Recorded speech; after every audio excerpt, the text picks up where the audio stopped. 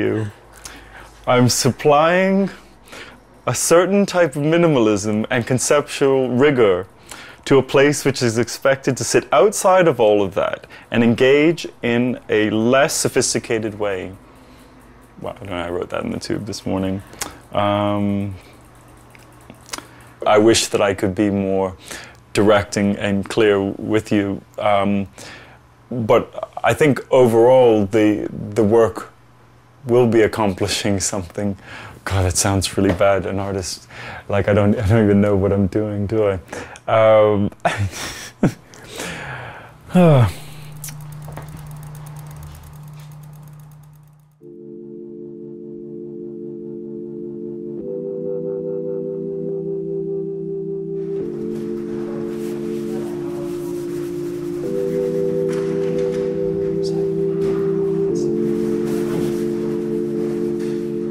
We've got a month. We've got a month. I've noticed in a lot of other people's work that there's been a kind of big shift. Suddenly people have like gone, oh, here I am just making work and enjoying it and it's all great. And I feel a bit like, what the fuck, why, how have you learnt to do that? Why is it not happening to me? These are paintings that I made a few months ago as a result of a residency in Beijing last year.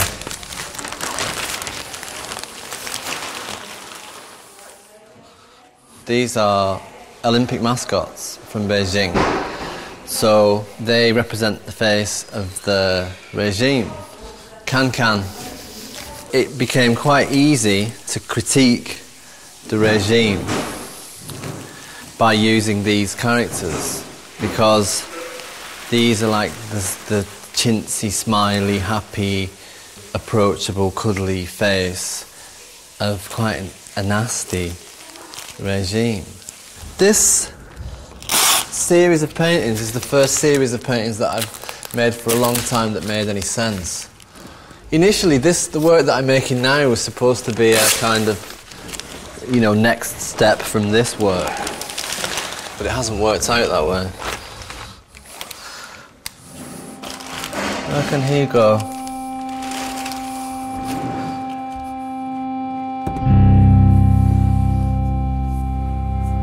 I've spent a long time over the past few weeks looking for kind of similar characters to those Olympic mascots that perhaps could be assembled in such a way that might begin to create some sort of narrative. Nothing's kind of jumped out at me yet as being kind of either relevant or interesting even, perhaps. I'm making paintings, it's not like I'm not doing anything. I don't know, I just don't feel happy with anything that I've made yet.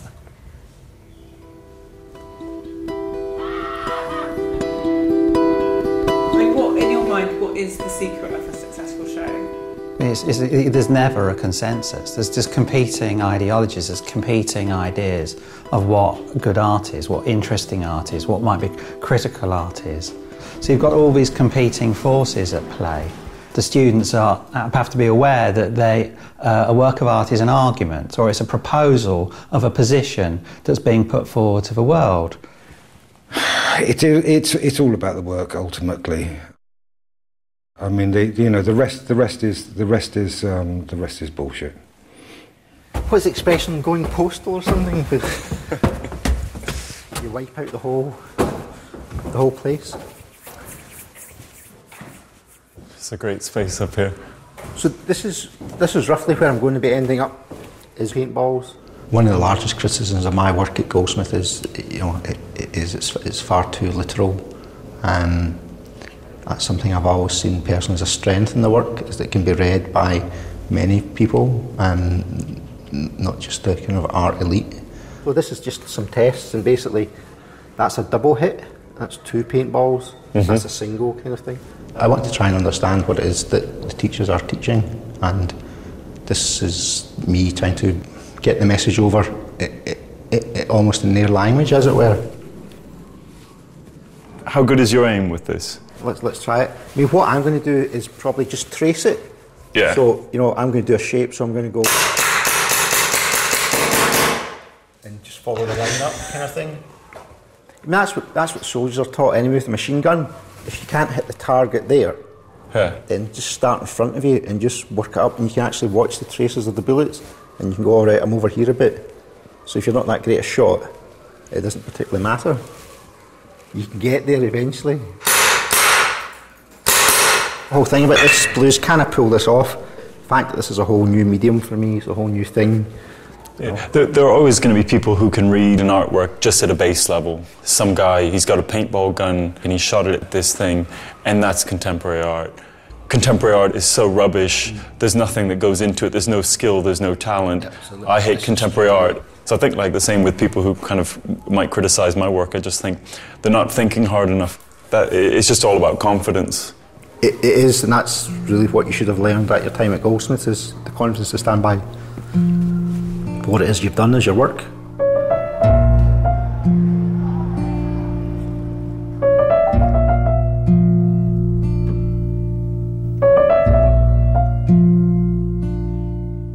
I'd heard you were having a bit of a crisis. Yes, an melodrama. Right. Rather than crisis. So, but you were saying you're not very happy with it, or rather you were depressed that you'd finished it because because it's not clear what it is anymore. No, and it's just not exciting enough. Oh. So has the painting got a title? I don't know. Maybe. I don't know what it is that I'm not so sure about. Are you attempting to use that as some sort of commentary on painting itself, perhaps? It didn't start out to be a painting about painting.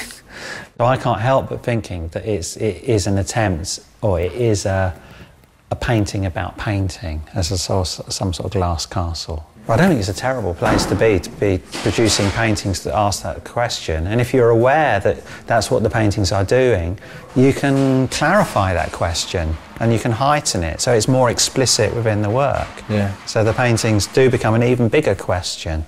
You know, what is painting? Yes. And then it could be very good paintings.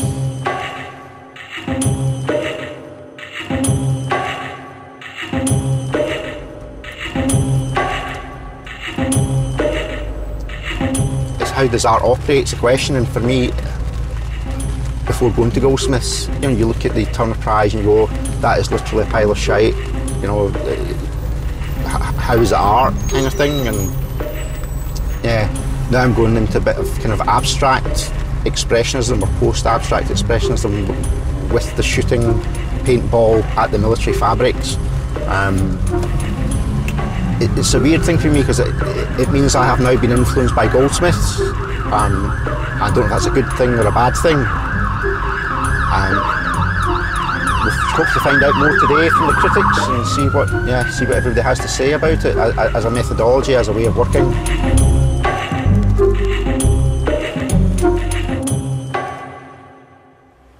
What about the material, the camouflage? The seminar is meant to be a situation where the student presents work at which the rest of the group respond critically and constructively to the work that the student presents. The student 2 years ago came in drinking a bottle of wine, and we don't normally have alcohol in seminars. And then she got up on the table, lowered her shorts and did a big shit into a big glass bottle with a lot of grunting and groaning and stuff. And then put a lid on the bottle and sprayed it gold and then left the room. The students were very offended by this because it's basically she had done a shit for them. So it was very shocking, but also people thought it was a great affront that they felt they were being treated like shit by her shitting for them. At the moment, it's a brand new project. It's about me and my work and how virtually the whole length of time at Goldsmiths my work has been too literal. So this is a way of not being so.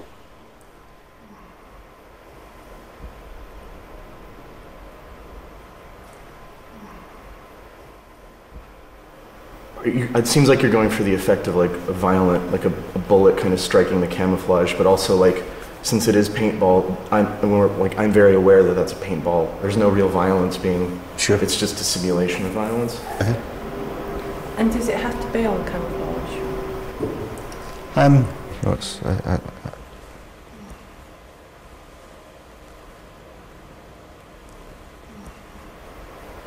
I mean, actually, you've only just done the first couple of splatters. Absolutely. So it's like looking at it's like someone bringing a painting in and they've only made the first 3 marks on it. Yep. You know, so it's got a sort of long way to go in how it could be developed, I think. For sure, yeah. Otherwise, it just looks like a sort of harmless bit of fun, really.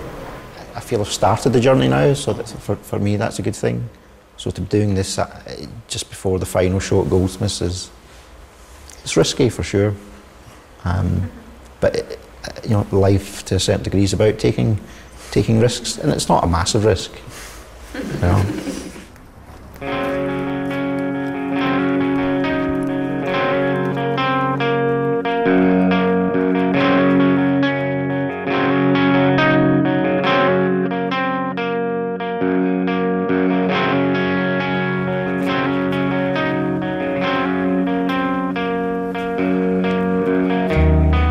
Cheers.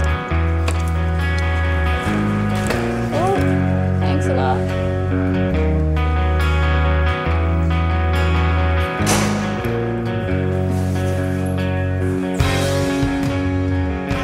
I'd say Simon Sterling could be quite pissed off.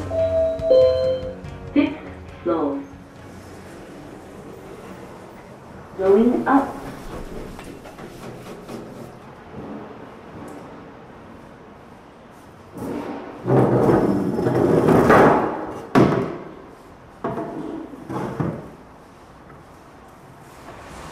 I would like to keep it alive, yes, because as an artwork, it has a value. So I reckon it's more valuable alive than dead. So I would like to keep it alive, yes.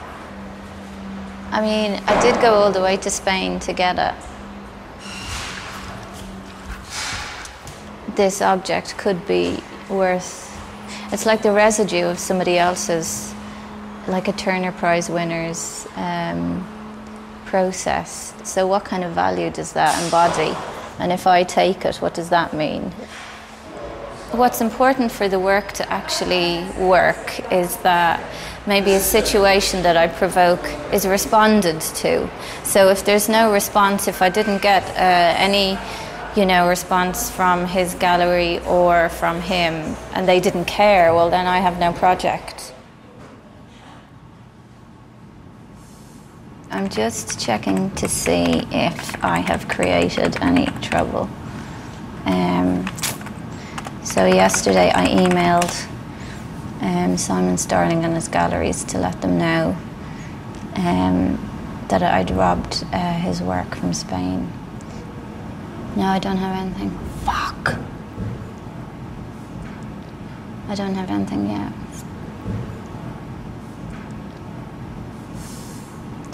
I guess I just have to wait, you know? It might take a couple of days. Might take a couple of weeks. I don't have a couple of weeks. I've only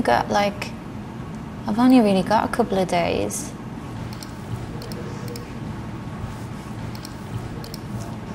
I feel like the girl waiting for the fucking phone call.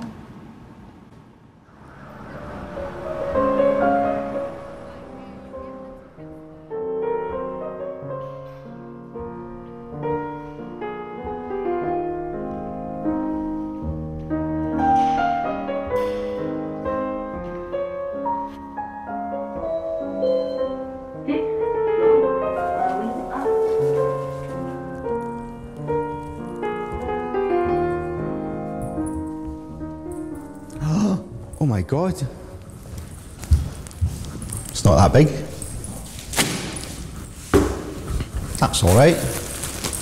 Apparently it's the biggest space and it's causing people a lot of